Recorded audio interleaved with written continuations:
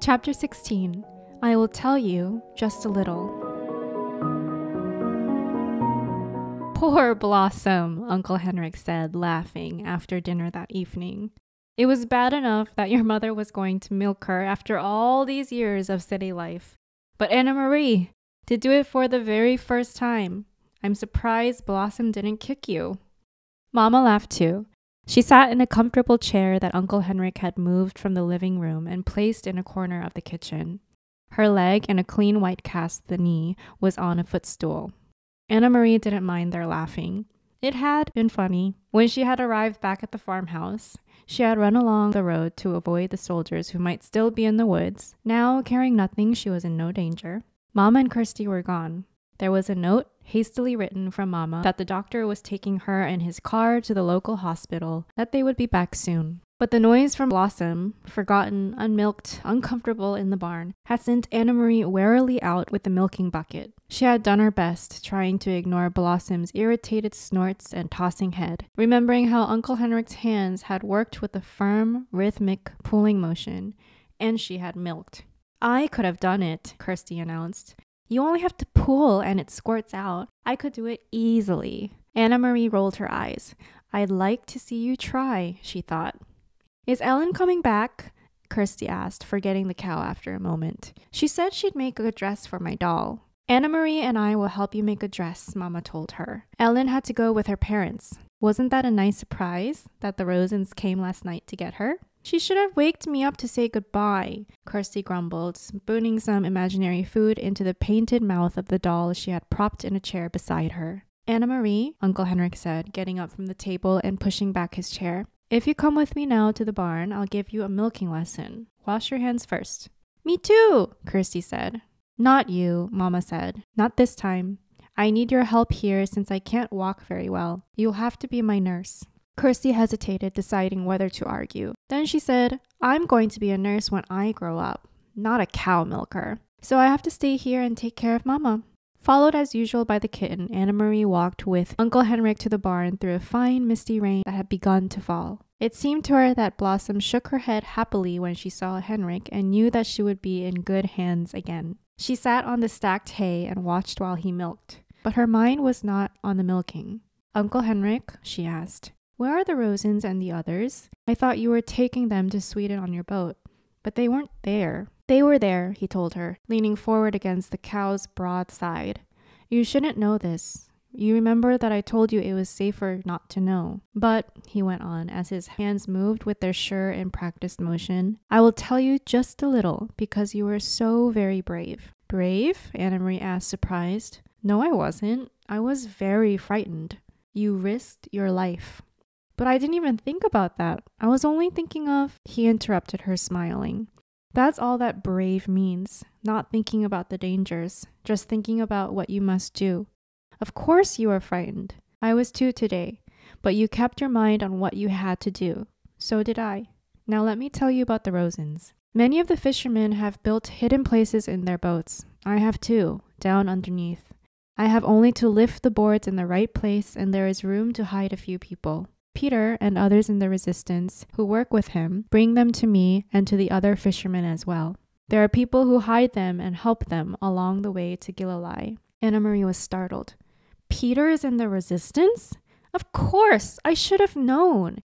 He brings Mama and Papa the secret newspaper, the Fri Dansk, and he always seems to be on the move. I should have figured it out myself. He is a very, very brave young man, Uncle Henrik said. They all are. Anna Marie frowned, remembering the empty boat that morning. Were the Rosens and the others there then underneath when I brought the basket?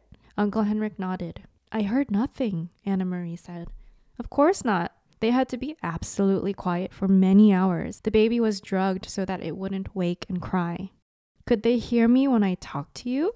Yes, your friend Ellen told me later that they heard you, and they heard the soldiers who came to search the boat. Anna Marie's eyes widened. Soldiers came? She asked. I thought they went the other way after they stopped me. There are many soldiers in Gillelei and all along the coast. They are searching all the boats now. They know that the Jews are escaping, but they're not sure how, and they rarely find them. The hiding places are carefully concealed, and often we pile dead fish on the deck as well. They hate getting their shiny boots dirtied. He turned his head toward her and grinned. Anna Marie remembered the shiny boots confronting her on the dark path. Uncle Henrik, she said, I'm sure you are right that I shouldn't know everything. But please, would you tell me about the handkerchief? I knew it was important, the packet, and that's why I ran through the woods to take it to you. But I thought maybe it was a map.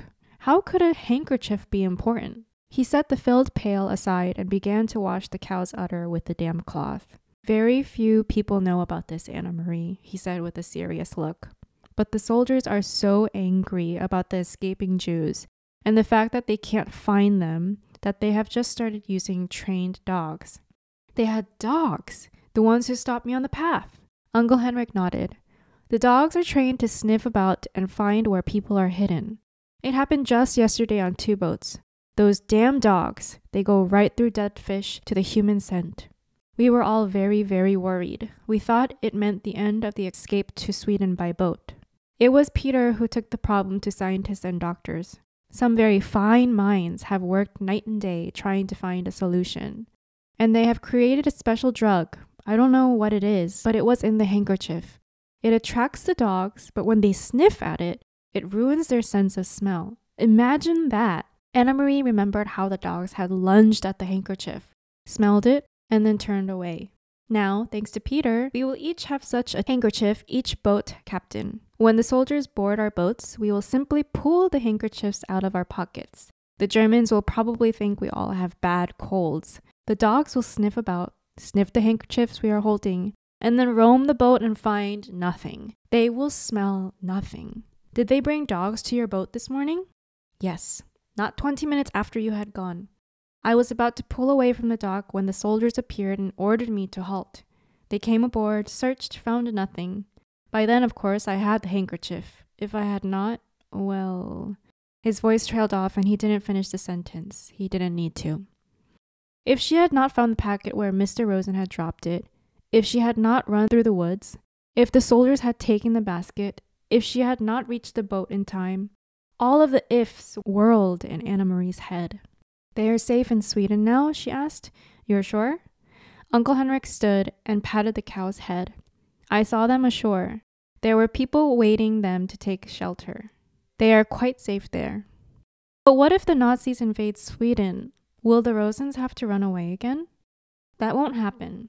For reasons of their own, the Nazis want Sweden to remain free. It's very complicated.